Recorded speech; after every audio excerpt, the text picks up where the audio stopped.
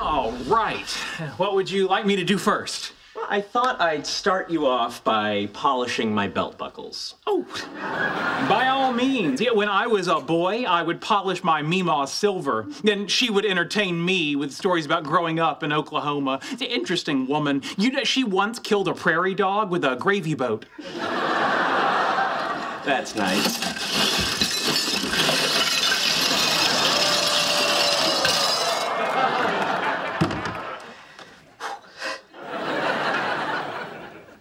That's a lot of belt buckles. Funny thing is, I only have one belt. Anyway, I'll let you get started. Oh, by the way, the little marks that look like water spots, I tend to stand too close to the urinal, so what you're seeing there is splashback. You make sissy on your belt buckles? Meemaw's forks never had that. Here is a black light to check them. And for your own peace of mind, you might not want to shine that around the rest of the room.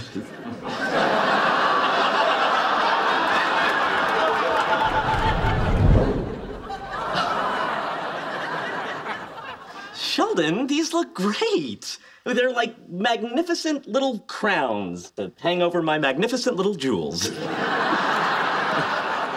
How'd you get them so shiny? Oh, I buffed them with turtle wax.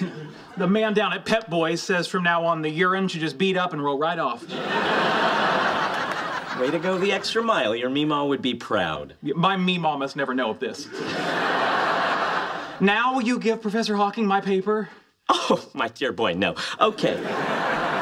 Next, this is a sexy French maid costume I bought for Bernadette. I thought it might spice things up and get her to dust my room at the same time, but I was wrong, and really wrong.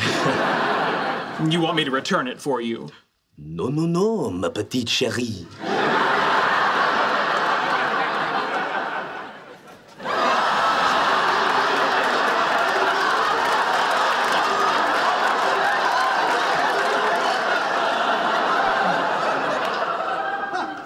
What are you all staring at? Have you ever seen a man try to get a meeting with Stephen Hawking before?